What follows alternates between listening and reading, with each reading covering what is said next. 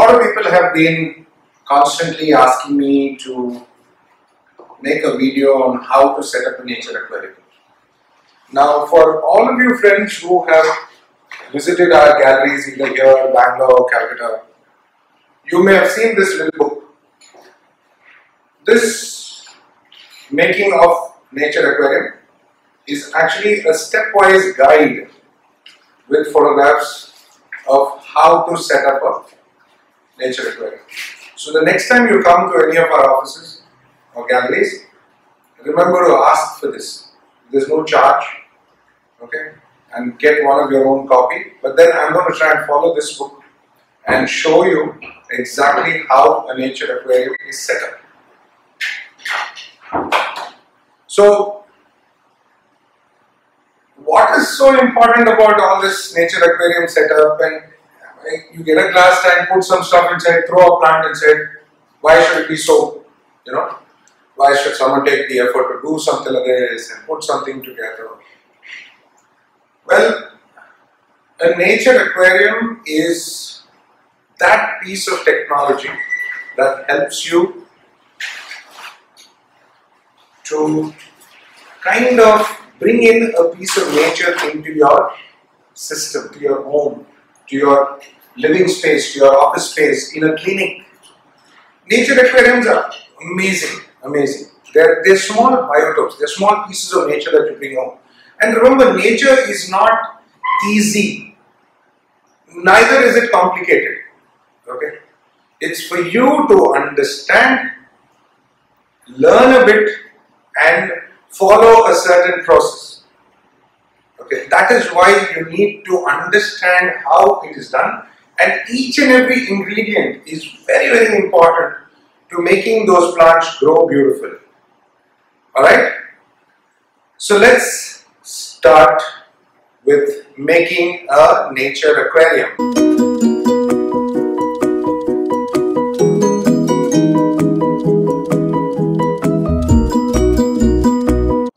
So, step 1, the tank.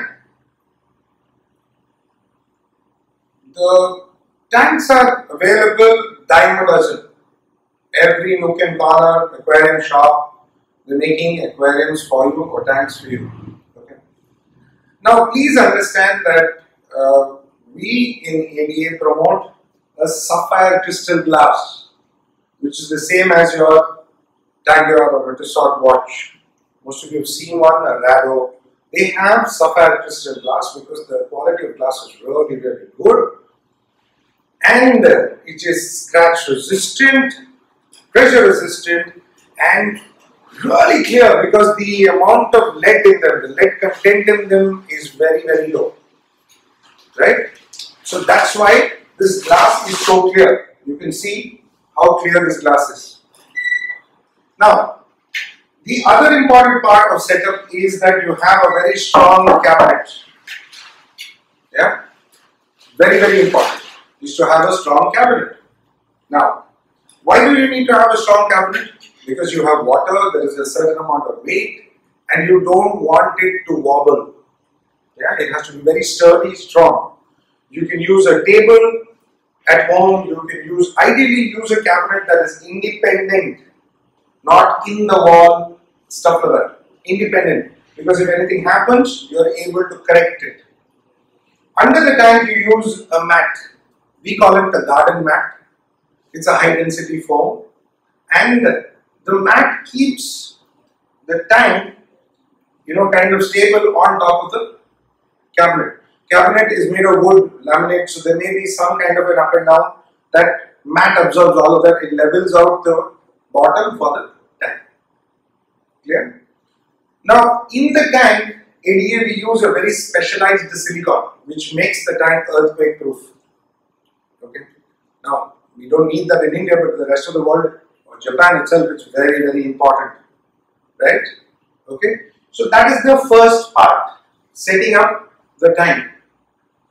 So again, you get a good quality tank because everything about an aquarium is visual. Why would you want bad quality glass? If it's hazy or dirty, it's not good. There's no fun of it. You're not enjoying the true beauty of it. if the glass is not crystal clear. A strong cabinet, a good quality mat, that's your initial setup, right?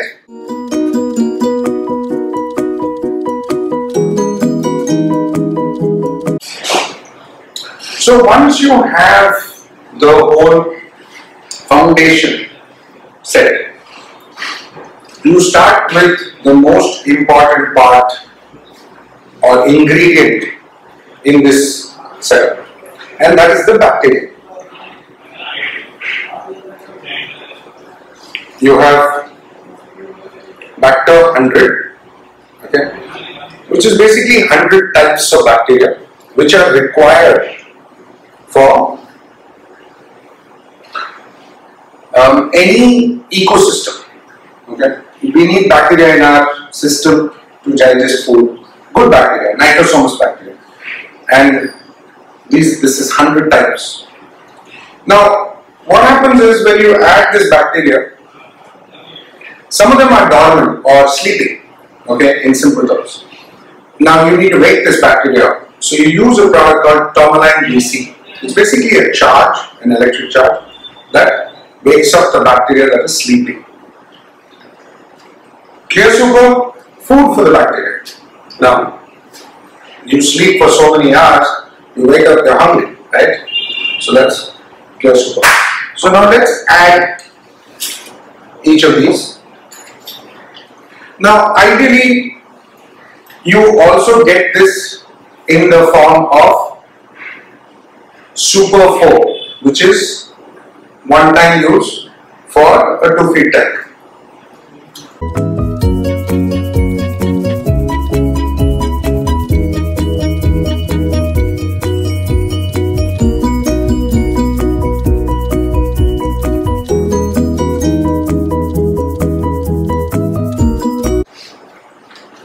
Super 4. All the 3 ingredients I told you, that is the Bacter 100, tourmaline BC and Clear Super, are in this measured for one tank, that is a 2 feet tank, yeah, 60 centimeters, one tank, use one packet. Now, you may say, what if I add a little more, say 2 packets, no harm. The more the bacteria, the better your system, right? So what we're going to do is, we're going to start adding this, yeah.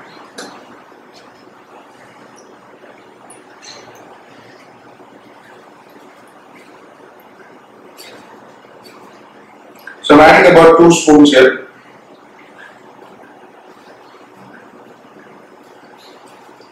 And that little more I spoke to you about.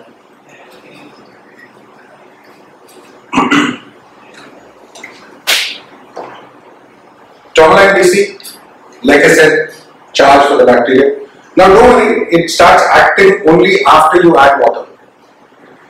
Yeah? This is active only after you add the water. Again, about 2 spoons and that little extra. Finally, Clear Super.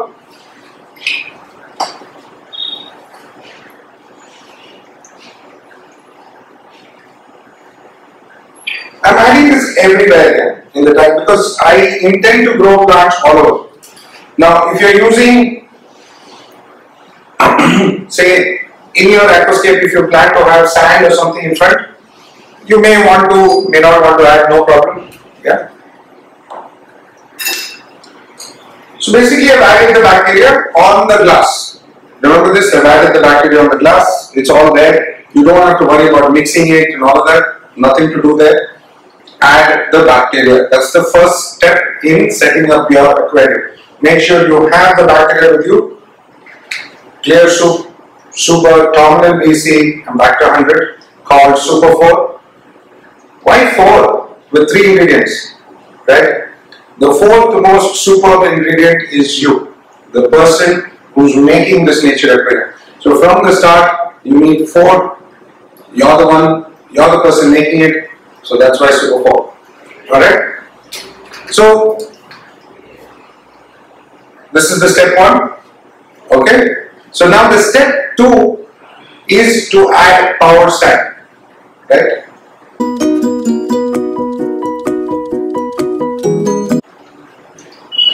So what is power sand? Power sand is basically a fine, small granulated substance. Okay. It's an ingredient which is very porous. It's a product which is a natural product which is very, very porous. So it allows the colonization of bacteria. So we're putting it next, right? We're putting it on the bacteria. So it has multiple things. One, it allows the bacteria to colonize or make homes, stay inside because it's very porous, lot of holes. 2, it adds height to the tank. In case, because this is a tall tank, you want to grow your plants tall, so it gives you a little bit of height in the back in the soil area. Okay. 2, it allows water circulation, so that means oxygen circulation, which keeps the soil or does not let the soil get anaerobic. Yeah. So that's the next ingredient, power sand.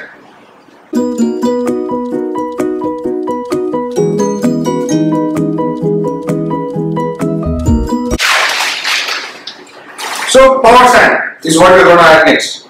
Correct? Power sand comes in 3 sizes: small, medium, large. Now, small would be used for a tank like this, which is only 1 feet tall. Because the height is less, we use small. Medium would be used for maybe 1.5 or say 1.5 feet tank. Large can be used for a 2 feet tank. That's why I'm using medium. Right?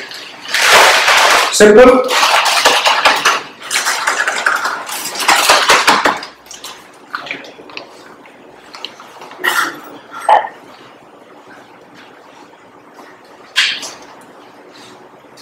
Let's cut this open.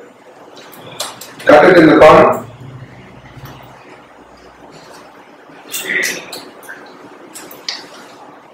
And pour through the back of the tank.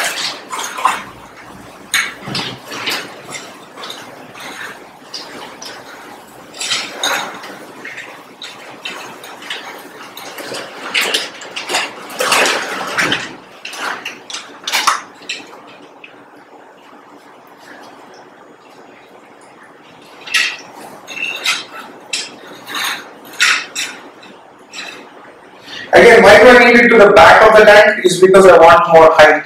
Yeah, I intend to keep this low. Use some kind of a carpet plant. I'll show you in the next step. So I'm actually making the back taller.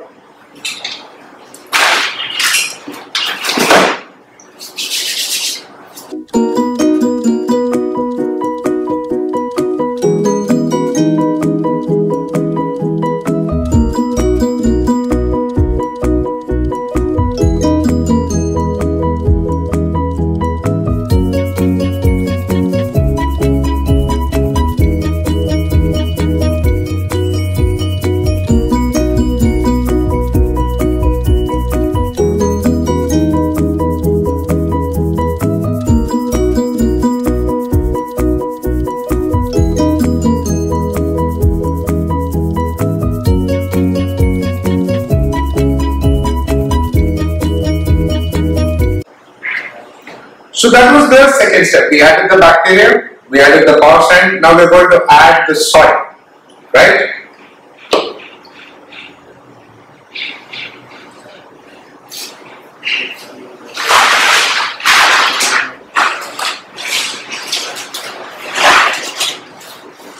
Here we're using the Amazonia 2. It's a star product of ADA, one of the best soils in the world. The only soil that gives you the result you need. Yeah. You can grow any kind of plant in it. Again, very simply cut the side.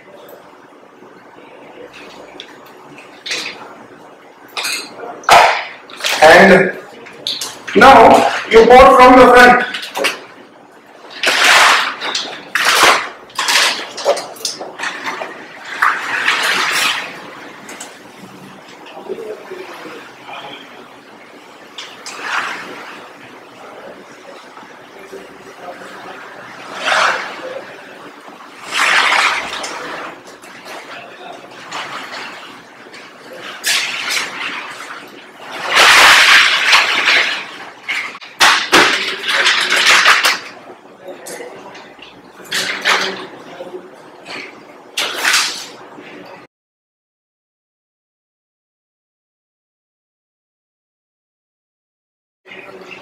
and then you level the sand towards the back.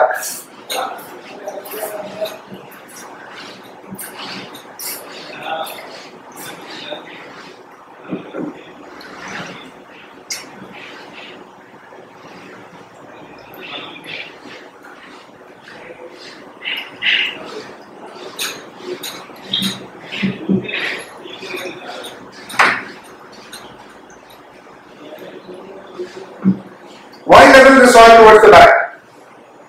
Yeah. So see, one, you keep this front equal.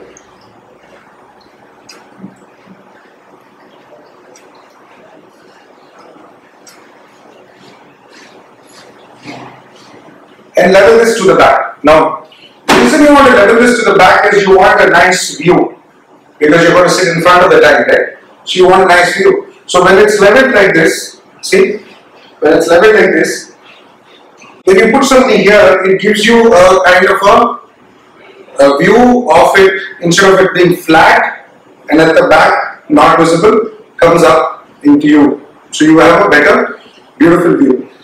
Now the next step is what we call the hardscape. So today we are going to use wood. Selecting the right pieces of stone or wood that you will use for the hardscape is like extremely important. Now, there is no good piece or bad piece. Okay, every piece is a good piece. Of course, it comes from nature. It's how you use your imagination to put them together to make the aquascape look more natural and look like something that you would have seen in nature. So observe the piece of wood, look at it carefully. Every piece of stone and wood is very beautiful. Again, it comes from nature, so it is very, very interesting. It's your observation that makes the aquascape more interesting, more intriguing, more beautiful, and visually attractive. So observation is a very important part of an aquascape. So, hardscape means stone or wood. I'm going to use wood in this tank. Okay. I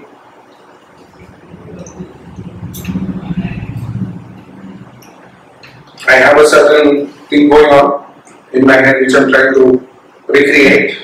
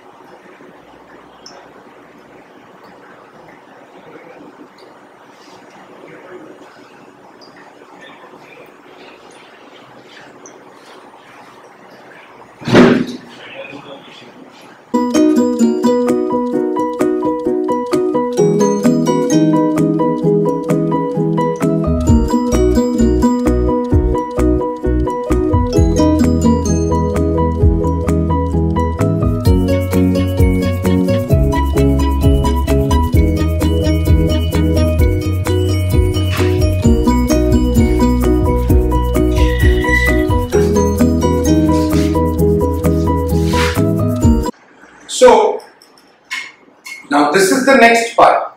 like I said, the hardscape. You decide on the way you want the wood to be placed. I've used a few stones here to kind of complement that piece of wood. Now, this for me is an imagination of a scene that I saw in Andaman, actually in Havelock Islands. And this was a large piece of wood that was kind of placed like this, and it was on the shore. Now I've added a little bit of more imagination. I'm adding a little stone and I'll be adding a few plants at the back. During the video, I will try and add that picture of that piece of wood that I've seen in Andaman for you to understand and make comparison. Okay. Now this is my imagination.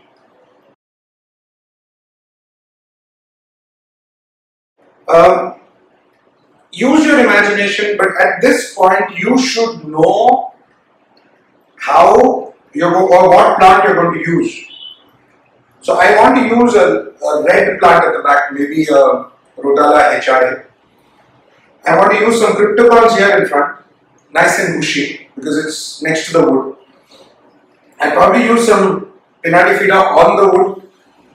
Okay. It would be nice to have moss on the wood as well. Okay, but that is another thing I'll show you later.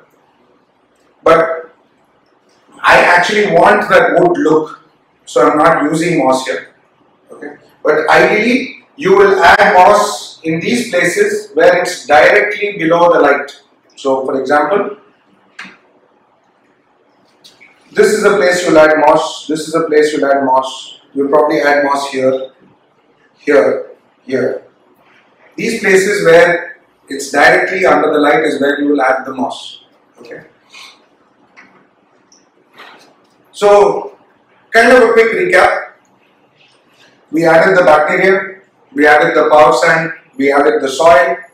Now I'm going to add a little bit more soil to kind of adjust the spaces that I need a little bit more soil actually. Where I think like at the back there, I will be adding a little bit more soil. And I'll show you, you will see that. Okay, and a few places where like inside that gap I will add a little bit more soil. Yeah?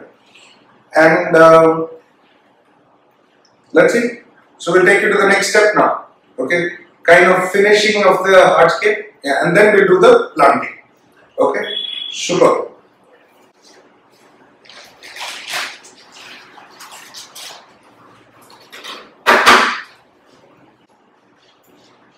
Okay. So we're using the same Amazonia 2. This is a 3 liter bag. What we used before was a 9 liter bag. Okay, so smaller size, which you can, of course, if you're using smaller tanks or you need a little bit more than one bag, is when you use the smaller size. Okay, the smaller size is only the bag, not the granules. We have another product called the powder soil, which I will show you soon. So I'm only filling up the spaces that I feel needs a little bit more soil.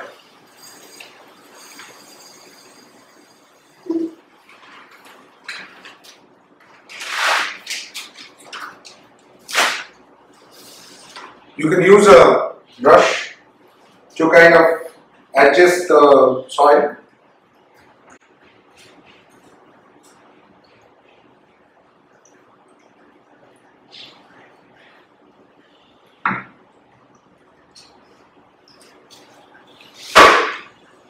I don't want the soil coming out, so I'm using a piece of wood, stone actually, to block this here. Because I don't want it to come down and, you know, come to the front. So that's more or less complete.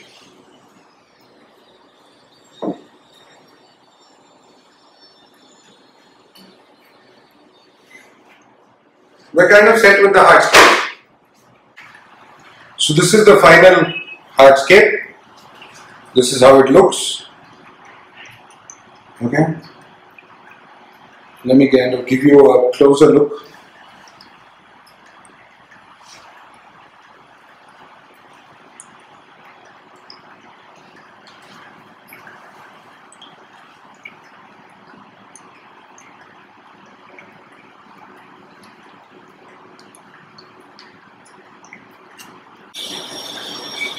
So finally we are going to use aqua soil powder. See, powder. Now powder is basically smaller size granules. Now why we want to use it is now these granules are slightly larger.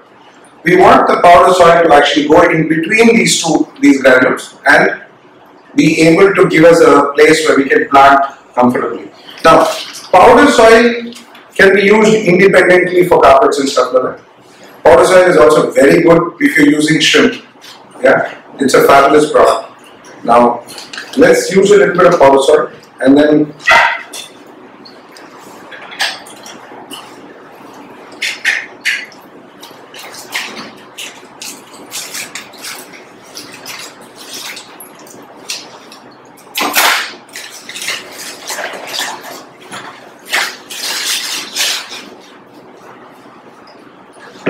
I'm using a funnel-like apparatus so that I can actually spread the powder soil easily.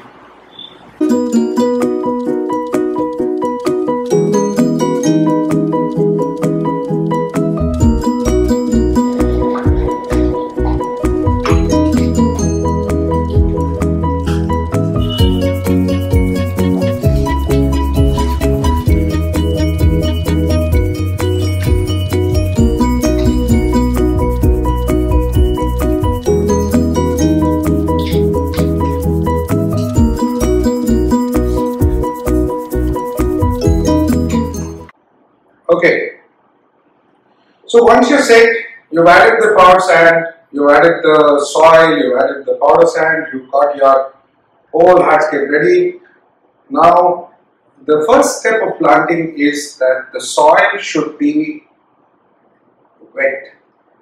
It should be wet enough so that when you plant, the plant goes in, the root goes in, and you're able to plant. So we use basically a spray kind of a apparatus. You can use a small hand spray gun that takes a long time and you spray.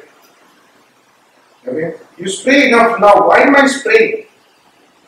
The reason I'm spraying is because I don't want to pour water and disturb the soil and all this hardscape that we've created. So spraying in a way is very easy. It does not disturb anything. Also, yeah, the water spreads evenly. Now if you see, the water is going to the bottom and eventually it will get really nice and wet. See, there you go.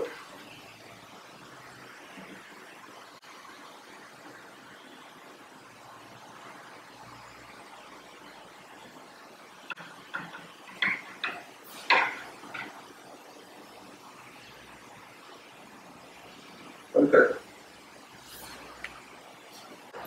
So once you've sprayed the water and the soil is amply wet, you start planting the plants that you need easily.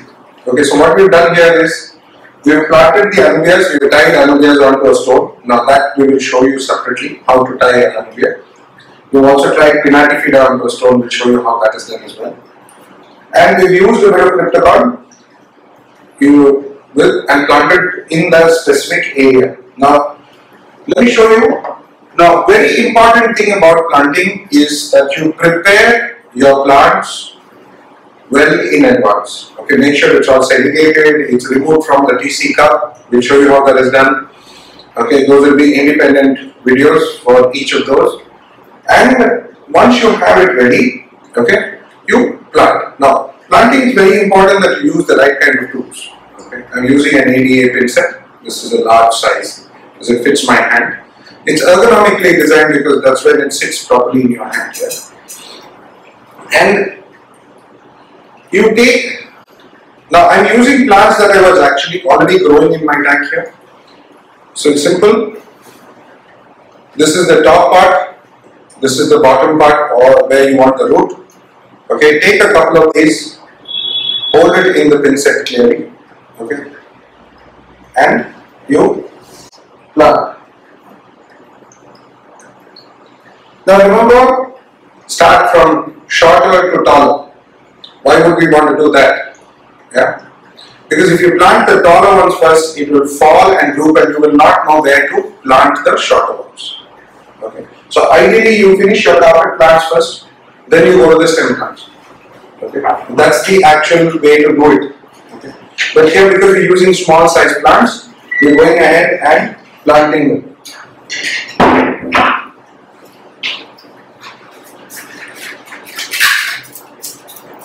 Okay.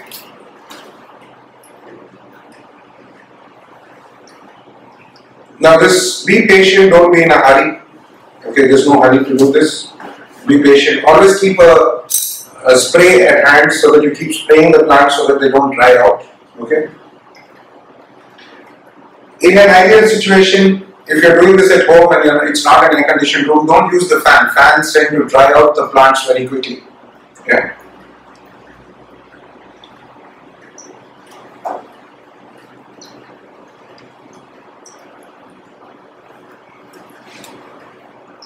So I'm going to come closer and show you this.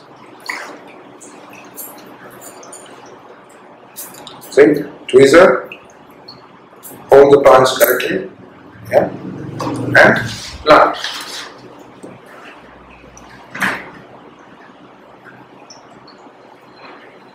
Plant adequately enough so that you don't have too much of gaps here. Plant well. Okay. Close to each other, maybe in 1 centimeter square, plant about 4 stems. You can plant 2-3 stems together. If you're planting stem plants, there's no problem. Plants like hair grass, you can actually plant small bunches together, maybe about 8-10 plants there. Yeah, that's pretty good.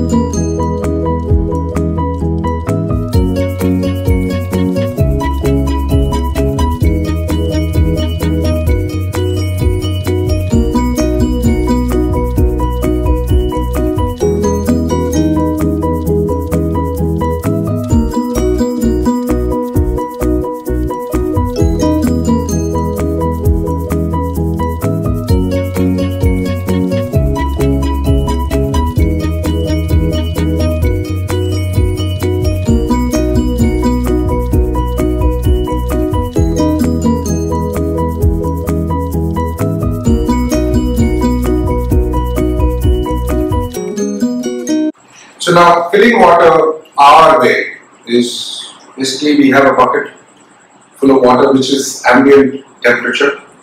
There's no chlorine in the water, so it's dechlorinated water. Okay, and we use your hand and pour extremely slowly onto your hand. Yeah.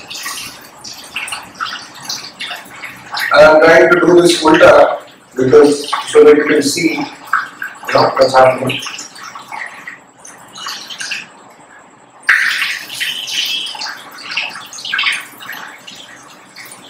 So when you do this, the water, the pressure will fall on your hand and dissipates, and you are able to keep the soil undisturbed. Yeah. So we're now filling the water. We'll show you once it's done.